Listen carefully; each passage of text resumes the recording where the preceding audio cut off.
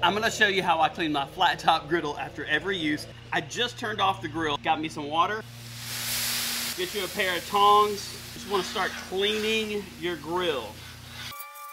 For those stubborn areas, put you a little bit more water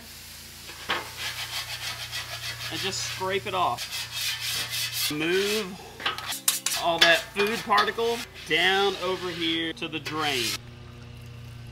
And I like to get me a big wad of paper towels. A towel works too. And just get along the sides real good. Now remember, the grill is still really, really hot. So you may want to use tongs if you're not comfortable doing it this way. Even on the outside too. All right, while the surface is still really hot, I'm just gonna pour some oil. I'll wipe all the oil in, and then I'll just wipe off any excess. Remember, coat the outsides pretty good. Clean and ready for next use.